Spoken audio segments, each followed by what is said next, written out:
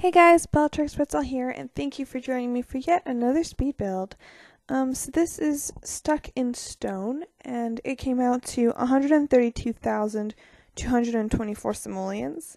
It was built on a 30 by 20 lot, which is apparently my favorite lot to build on. It's like all I ever build on. Anyways, and it's a 2-bedroom, 2-bathroom. So this is a recreation. Sort of a recreation. It's a recreation of a house that I built a little while ago, but I never actually finished. So it's a recreation and like finishing of a house, I guess. Yeah. So the idea behind this, as you guys will see soon, is this is a house that's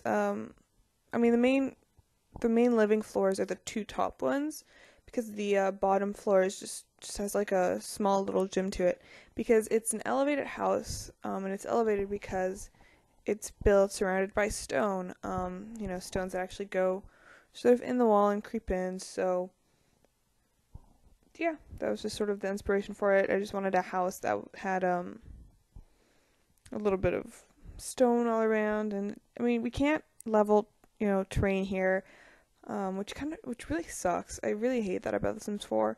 But I mean, you can come up with other creative ways to alter the look of the terrain by adding rocks and stones and, in this case, a seat. Yeah, so I just sort of play with that a little bit. I'm so happy that I waited to do this lot. Like that I didn't finish it way back when, because if I had, I probably wouldn't have recreated it, because you put a lot of work into this kind of build, but back then I didn't have that many like stuff packs or expansions. There were a couple out, not that many, but I didn't really buy them, so yeah, I was very limited on the items. And now, because of like there's the seatings that look like stones, and that I think it's an ottoman or whatever from the Get Together pack. I want to say the Get Together pack. Made of stone, and it just sort of like fits in perfectly. Yeah, and on the original build that I'd done of this, I didn't actually think about filling up the area with like a couple of wild plants, but I actually think it added just the right look to this build. Especially since the idea behind this house is the family who lives here has just moved in, so they haven't had much time to do too much landscaping. You see there's a couple of flowers that I end up planting in the front. In my head, it was just sort of like the people who are selling the house, or who first built it or whatever, they did a little bit of landscaping just for like that curb appeal thing, to make it more appealing to sellers. But the family itself has like just moved in, has been living here for maybe like a week. They're still settling in. But you guys will get to meet them soon once I finish the building of the house. Right before I get into furnishing, you guys get to meet the family, which is actually coming up pretty soon.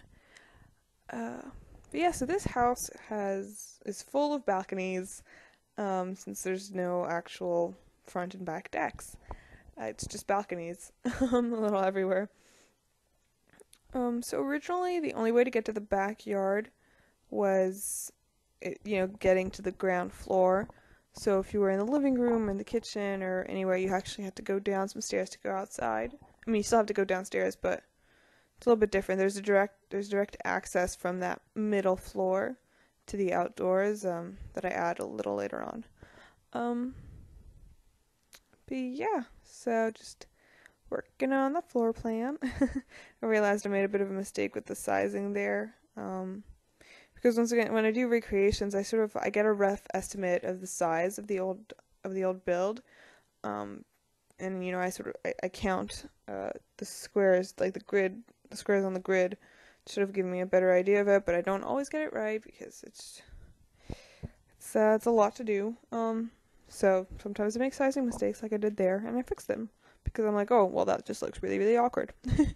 Yeah, so surprise, surprise, I decided to put some stone for some of the walls. The rest was sliding, which I don't know, it just really looked good together. And there you go, you have a stone patch. Because what's a stone house without a stone patch? Yeah, and here we go. I put in some fencing around the rocks. Not that there's any little kids living here, but you know, if they had anyone over, you wouldn't want little kids climbing on the rocks. It's just not safe. You know, in theory, anyone who's too short or too young to climb over that fence is too young to climb on the rocks. So, yeah. Anyways, let's meet the family that will be moving into this house. It is the Benson Carter family. So this is Hugo Benson. He has the computer whiz aspiration. He's a geek. He loves the outdoors, and he's active. So the little storyline is Hugo and Aaliyah, who we'll meet a little bit later, each had kids in separate previous marriages. And they've fallen in love, and, you know, they just moved in together. They bought a house together, and they moved in with their daughters. Their daughters are a little bit different personality-wise, and you guys will see that when you guys get to meet them. So let's just go through Hugo's outfits really quickly. So this is his everyday look. Here is his formal wear, his active wear, his sleepwear, his party, and his swimwear. Alright, we're just going to go ahead and meet Aaliyah before we introduce you guys to the kids. Alright, so this is Aaliyah Carter. She has the Master Chef aspiration. She's a foodie, she loves the outdoors, and she is family oriented. So this is her everyday outfit. Here is her formal, her athletic wear, her sleepwear, her party wear, and her swimwear. There we go. Now we're going to meet her daughter. So this is Cadence Carter. She has the big happy family aspiration. She loves the outdoors and she's cheerful. So let's take a quick look at her outfits. So that's her everyday look. Here's her formal, her athletic, her sleepwear, her party wear, and her swimwear.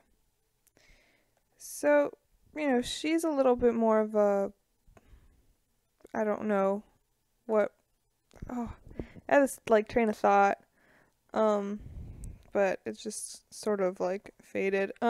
She's a lot less superficial than Hugo's daughter, who we're going to meet very soon.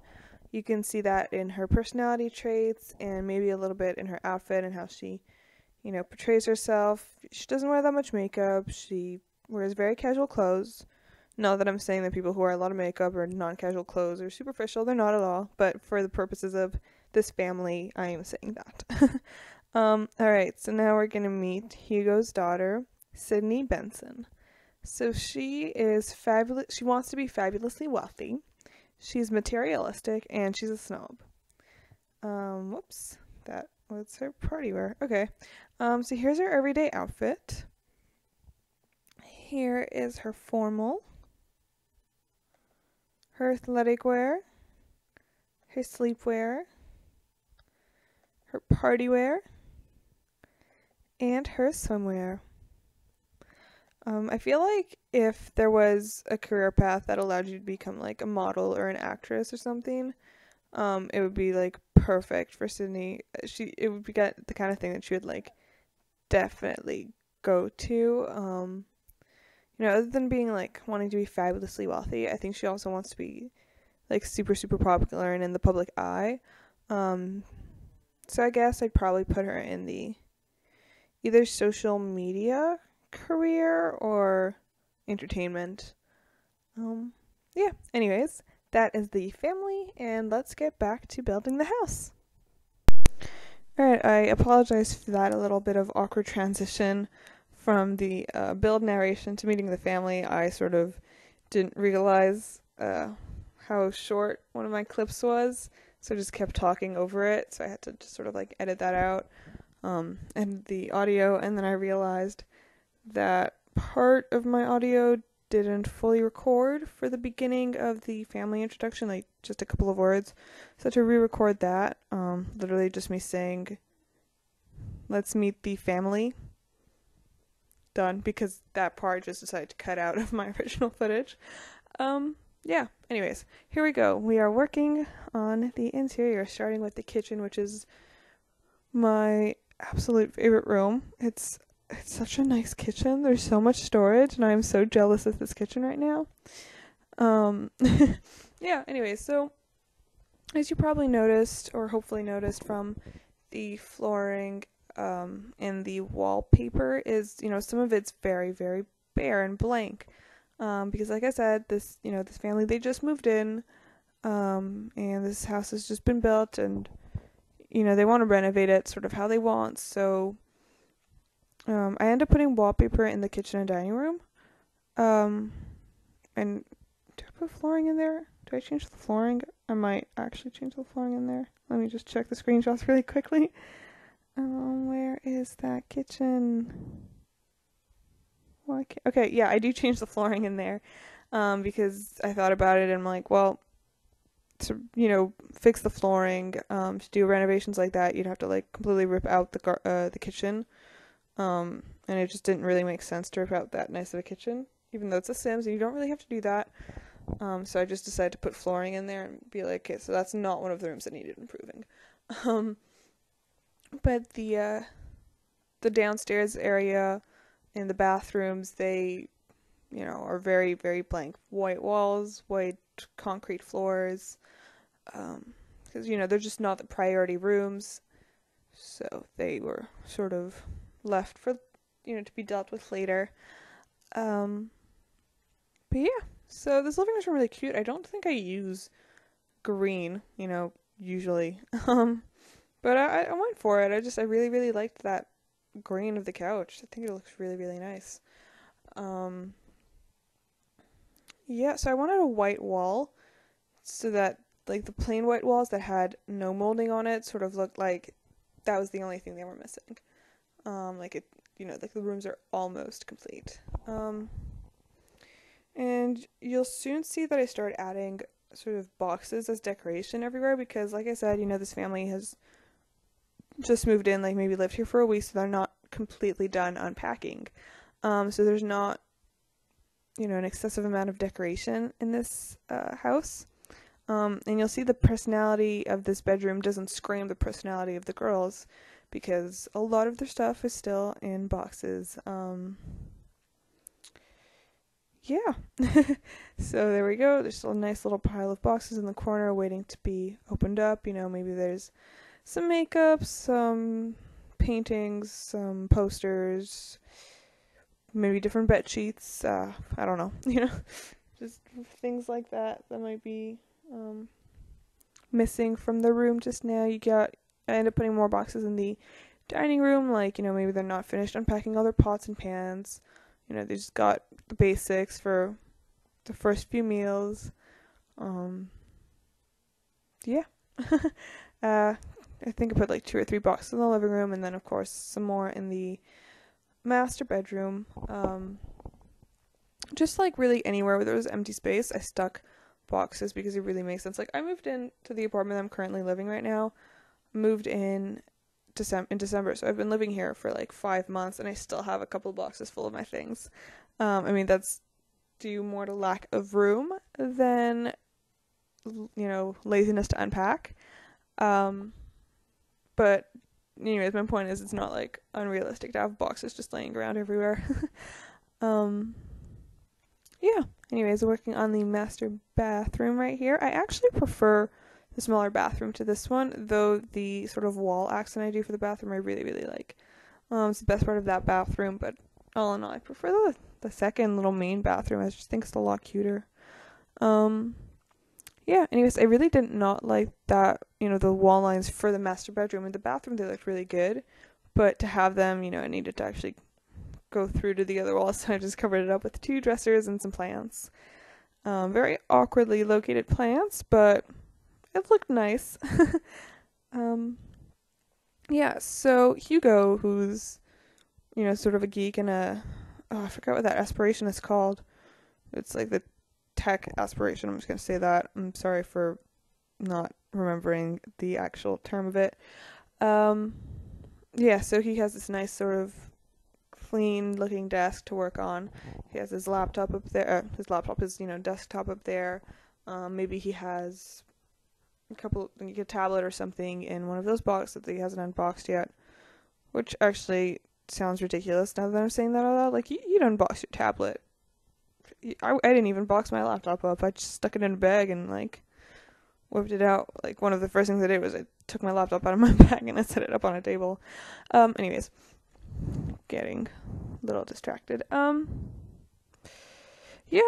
Anyways, this build was actually very easy to furnish, and not just because of the fact that a lot of the decorations was in boxes.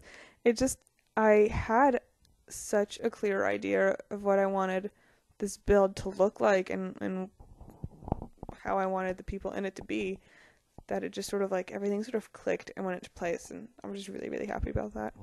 Only thing I don't like is the placement of the barbecue, but I really wanted sort of like that lounge area with the chairs by the pool. So it was really like the only place to put the barbecue. It fit really awkwardly on the balcony, so just by looking at the balcony I could see that it would have looked really, really awkward, so I just stuck it in that little angled area. I mean, it works. It's just something tells me you don't really want to be barbecuing right by a pool. So anyways, couple of gardening areas in that front balcony, because what's a house of mine without a pool and gardening pots? Okay, there you go. I'm working on that little tiny bit of landscaping. Originally I do, this full-on grid pattern thing, but I end up changing it. I apologize for the paused XSplit thing that keeps popping up.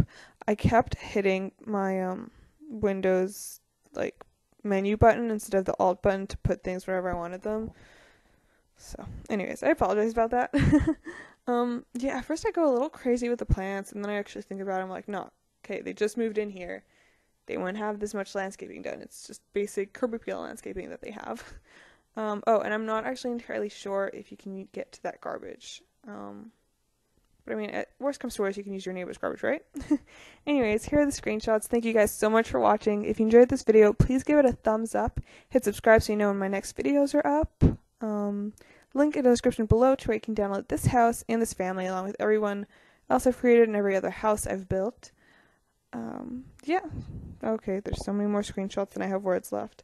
So like I said, thank you guys so much for watching, and I do hope you enjoyed this video. Have a great day. And I promise there will be a modern build coming soon. I just have lacked inspiration for modern builds. But hopefully either Friday's build or next Monday's build will be modern. Yeah. Alright. I think I'm done talking. Aren't that many screenshots left. Bye, guys.